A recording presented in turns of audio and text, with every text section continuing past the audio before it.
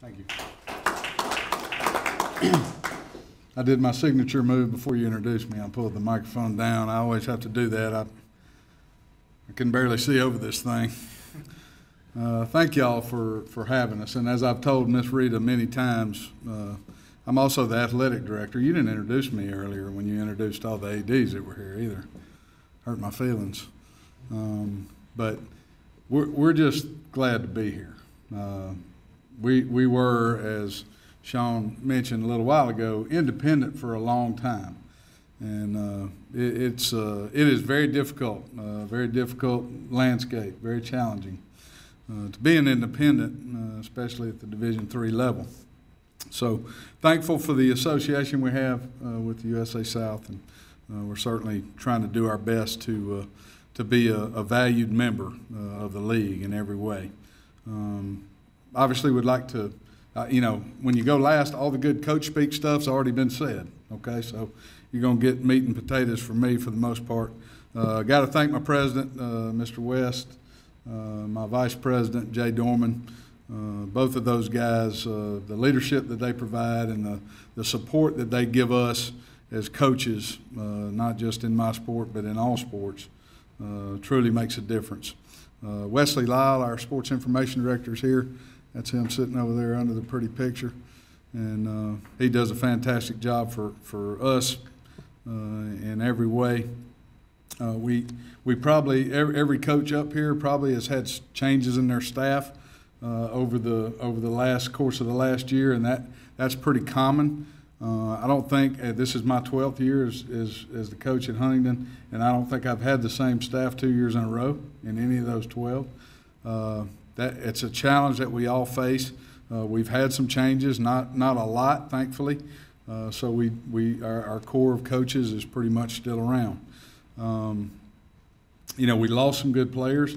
Every college football team, every high school football team, even NFL team, every team loses some of your best players every year. We try to talk about, basically, it's not what we lost, it's what we have coming back.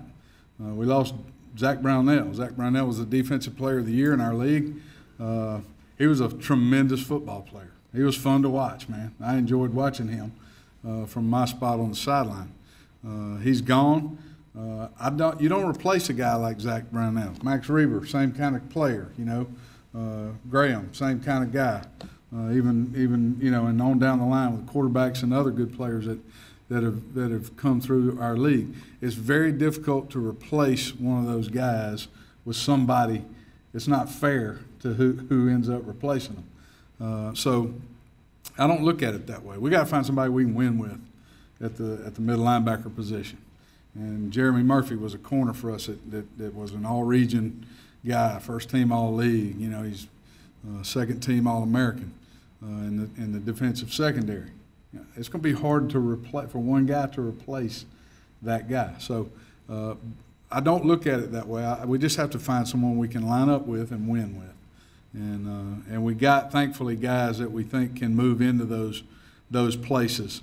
We also have we probably have more guys back, more starters back on both sides of the ball than any year I've been the coach. And, while that's nice in a lot of ways, it's also unsettling to me in a lot of ways, because I know that it doesn't matter what you've done in the past. What matters is what you're going to do from here on out. And so I don't want there to be a false sense of security there just because we have some guys back. Our league is week in and week out like most other leagues in the country. You better strap it on. We have proven, I think, we've been in this league 2 years. We have beaten the team that was our eventual conference champion both years. The only loss that team had both years, okay? We're good enough. We've been good enough, but we hadn't earned it. And so we gave our guys a shirt this offseason that said earn it. Coach Goodyear, was behind that. And I thought it was fitting because, I think every guy on our team knows that we've had a good enough team, or we've had the pieces in place to have been, certainly we were contenders both years, but to have won the league both the years that we've been in it. But we haven't done it yet. And the reason we haven't done it yet is because we hadn't earned it. And in order to earn it, then you literally have to be a consistent performer week in and week out. And you got to be there. And, you know, there's going to be times in our season, just like, and other coaches have alluded to this already, there's going to be times when we may not be at our dead level best one day, but we still have a chance to win, and we got to find a way to do it, even though we don't have our best, even though we maybe didn't bring our A game with us that day, or we got some bad breaks. We still got to find a way to be able to win the game. And I think as coaches, that's one of the hardest things about what we do, is to get young men to believe that even when some things go against them, that they can still achieve what they set out to. That's very challenging. We have the same two goals this year that we've had every year that we've been in the league, and you know, I wasn't able to give our team the goal of winning the conference championship before 2 years ago. Thankfully, we can do that now. But I didn't just challenge them with that 2 years ago. I challenged them with two goals, and I challenged them with the same two every year. And one of them is to win the conference championship, and one of them is to win the sportsmanship trophy at the end of the season. And I truly do place a lot of value in both of those. Maryville was able to do it 2 years ago. Maryville's won the sportsmanship trophy 2 years in a row in football, but 2 years ago they were the league champion and the sportsmanship trophy winner. And I think that's an awesome achievement. I think that as much as anything signifies or represents what Division III athletics, Division III football is all about. And frankly, that's what we're trying to be. So, you know, I'm thankful that we were picked to win the league in the poll. I know it doesn't mean anything, as has already been stated, but I do hope they're right. Questions? Coach, you're coming into your third season here in this league. What do you see the strengths this conference has to offer?